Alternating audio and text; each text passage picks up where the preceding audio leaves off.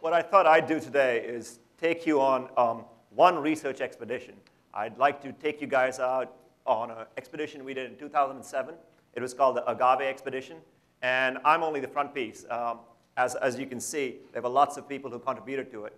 But while talking about this expedition, what I also thought I'd do in this brief talk is give you a little sense about what we're doing when it comes to underwater exploration. Now, there's a myth. The first interesting myth that really comes to the fore when we talk about working on planet ocean is that it's been done. This guy right here is Alexander the Great, 300 and something BC. He went down in a diving bell. He's already explored the ocean. Now, his scientific veracity, we wonder a little bit about it because we haven't been able to reproduce his results. But over the ages, Christopher Columbus, Magellan, the oceans are done. Been there, done that. What's there to find out? Let's go out to outer space. Let's do other things. But the truth is, even today, there's lots and lots of stuff that we still need to find out about our planet. And the technologies that we use, and specifically the technologies that I'm going to talk about, really can be classified into 3 different types. This is something called Alvin. It's a manned submersible. It's the biggest titanium sphere in the world. 3 people sit in it. It dives at 8 o'clock in the morning. 5 o'clock in the evening, it's back. And that's one way we use to explore the world's ocean. Here is Jason. This is another robot which has a fiber optic tether going to the surface. So operators on a ship can operate this remotely. There are certain advantages to doing that because you have a fiber optic tether. You can get lots of data back. There's no person down there. You can take a lot more risk. And when you want to take a leak, you can just walk out of the van and go take a leak. And finally, I'm going to talk about this class of vehicles, which are known as autonomous underwater vehicles. There's no tether. There's no person. And the basic idea there is you drop it over the side, you pray, and if the number of deployments equals the number of recoveries, that's good. If not, you're having a really bad day. OK, so if there's one thought I want you guys to take away, forget about me, forget about the expedition that you're going to see, it's, we really don't know much about the world's oceans. What we don't know about the oceans, here's a great example. Coral reefs. Everybody knows in the Caribbean, the coral reefs are really declining pretty dramatically. In the early 2000s, we went out with a bunch of people to look at coral reefs. And the idea there was 90% of the reefs have been in a state of decline. This is this is news that everybody knows about. But the problem with that data is that most of that data has been collected with divers. And divers are limited to about 30 meters, maybe 50 if you're really, really doing something fancy. But these coral reefs exist all the way down to 100 meters. And that regime, just between 50 meters and 100 meters, hasn't really been explored. And the first time we went back, we came back with pictures that looked like this. And I remember the program manager behind me saying, Hanu, this is all wrong. And I said, Graciela, what's wrong? And she says, no, this is just wrong. And it's the middle of the night. We just got it back. And the images didn't look this good. They looked much worse than this because we hadn't processed them. And I said, Graciela, don't worry. We'll process the imagery. It's going to look much better. And she says, no, we've been working on the hypothesis that the coral reefs have been declining. These are the healthiest reefs we've ever seen in the Caribbean. So what was, I was like, oh, OK, so that's good news, right? She says, yeah, absolutely. But the truth is that even in the 21st century, even down to 50 meters, there's very little that we know about certain phenomena, and we really want to explore them. And of course, I want to continue that story some other time, but what we found out was these reefs were very healthy. What we didn't know, of course, was this is baseline data. Were they much healthier earlier on? And now, of course, we're monitoring them to see how they react. Okay? Here's another example. This is a Roman shipwreck on the seafloor.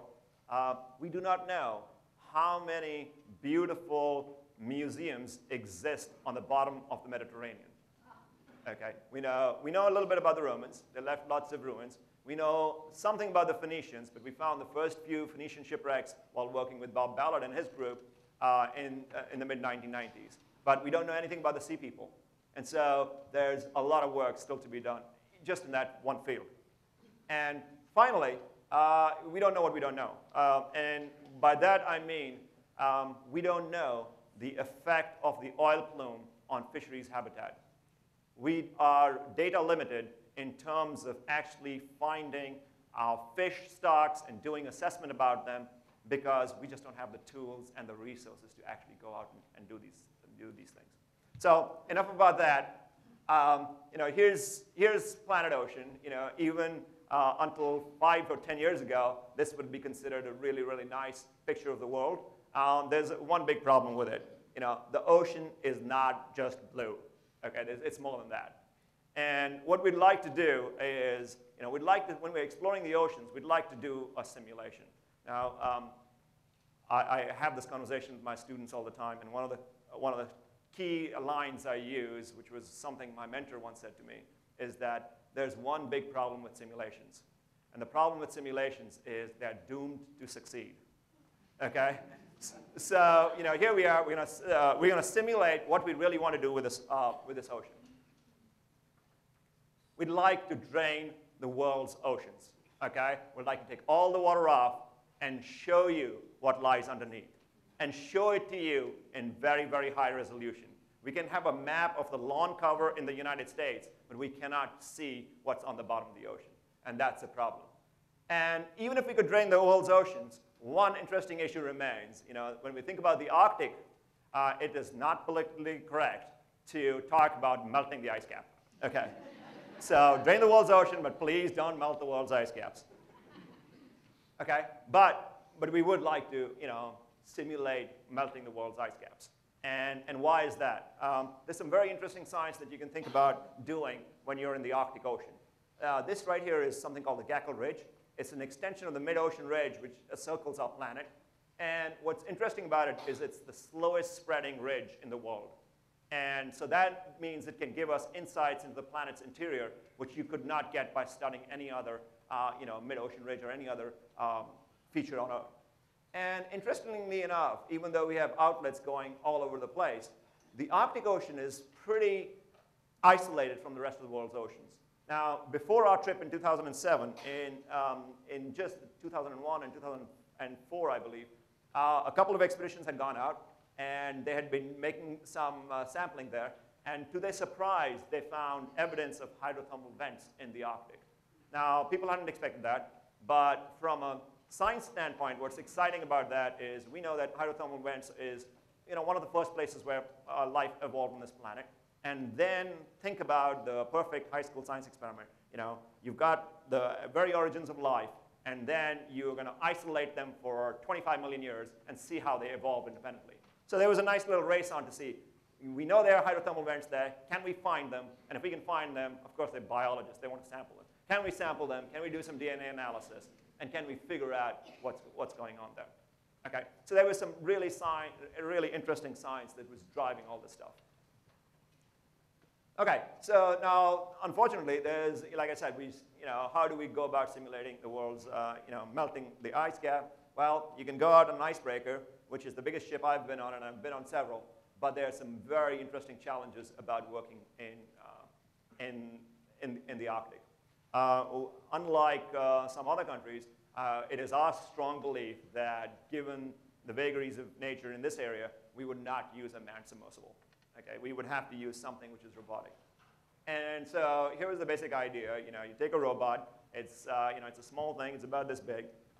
You go out to where you're interested in looking at. You make a hole in the ice. You drop the vehicle in. It goes down 13,000 feet. It goes out, does its mission. And as it's doing its mission, which probably will last a day, people don't realize, but the entire Arctic ice is moving. And it's moving at the rate of about half a mile an hour. And as it's moving away, the hole closes, winds come up, your icebreaker has drifted 10 kilometers away. And then when it's time for the robot to come up, you send up a helicopter, you go find another hole in the ice, you drive the icebreaker to it, you drive the robot to it. What could go wrong?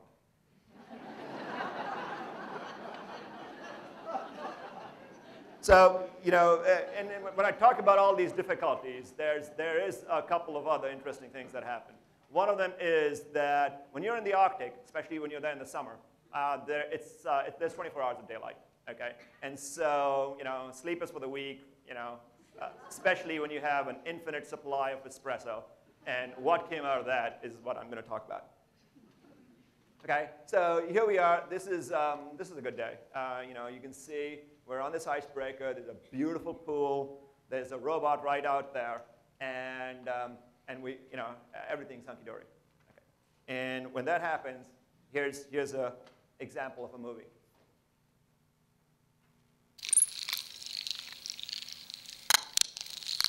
What you're hearing is the robot talking to us. One of the big problems we have underwater is that light doesn't travel, which means no GPS, no electromagnetic radiation at all, no Wi-Fi. Everything is done with sound, with acoustics.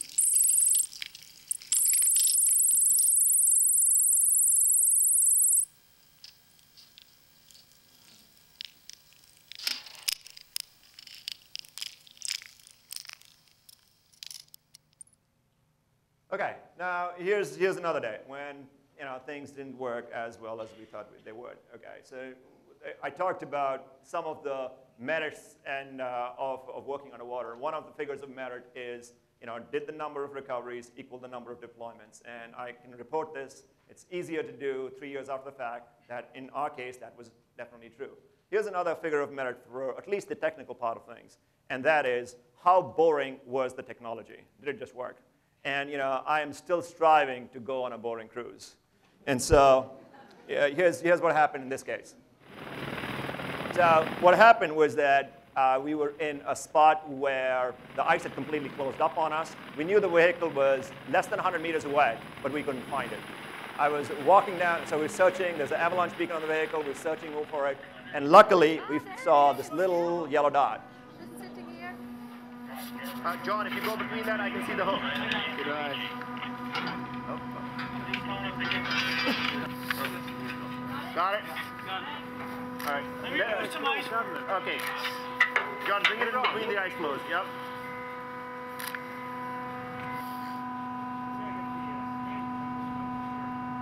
There you go. Whoa. Hold that. Should we bring you in a bit? No.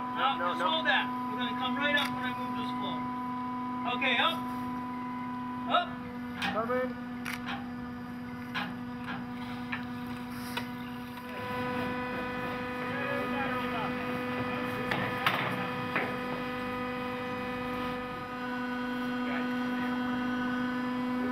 Let it come to you. Let it come to you.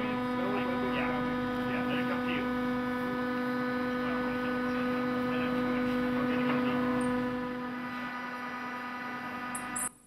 Okay, so the big question then is, we talked about the technology, but what did we really find? And so I'm going to show you a clip of a movie. This was taken by one of our towed vehicles from that expedition. So what you're seeing here is when we actually put this imagery out, we're actually trying to sample what's on the bottom. We put this imagery out. We were also broadcasting it across the ship so that the ship's crew could see it in real time. And I remember very vividly the captain coming up to me and saying, Hanu, I have been going to the Arctic on this icebreaker for 20 years. And it's amazing that it's such a beautiful environment. But for the first times in our lives, we're actually seeing what lies on the seafloor below us. And that was actually interesting for me to think about, which was that here are these people who are really the pioneers in terms of exploring the Arctic, but we still haven't really understood what's going on. There was another reaction. When we were doing this, we were actually trying to do some biology. And the chief scientist was Rob Sohn, who's a geologist. And when he saw this, he jumped out of his skin and came running down, and he said, Hanu, this is absolutely fantastic. This is pyroclast. And I'm like, OK, great. What's pyroclast? OK. And he was like, we're sampling, right? We've got to make sure we get samples of the stuff. And we're like, yeah, sure, we can sample. So we're sampling. And what we learned is the following, that conventional wisdom said that when we had volcanism, and we knew these were volcanoes because that's what we were looking at, that when we have volcanism in the deep ocean, it's a little bit like squeezing toothpaste out of a tube. You'd have these lava flows coming out, but that's the way it would be. Nobody until 2007 really believed that in the deep ocean, here we are at 4,100 meters, that we would have enough force to overcome the pressure of the water above us to allow us to have a volcanic eruption, an explosive eruption. And by getting samples, they actually analyzed the glass. This is one piece of this little small black stuff, and the results were really quite revolutionary in our understanding of that stuff. Here's another example. Here's more footage from the seafloor. And what you're seeing here are microbial mats. This is yellow, flocculent stuff just sitting right next to this freshly formed lava. And when we first saw this, there was just like a lot of head scratching. We were out there to find hydrothermal vents. We didn't find them, okay? And for a lot of us, that was a disappointment. But the fact that we found something that we had absolutely no idea that even existed there was also, part of this myth that we need to really understand. Yes, we're trying to do a hypothesis-driven science, but we're still at the stage in certain parts of exploring our planet where we really need to just explore and look and see what's out there.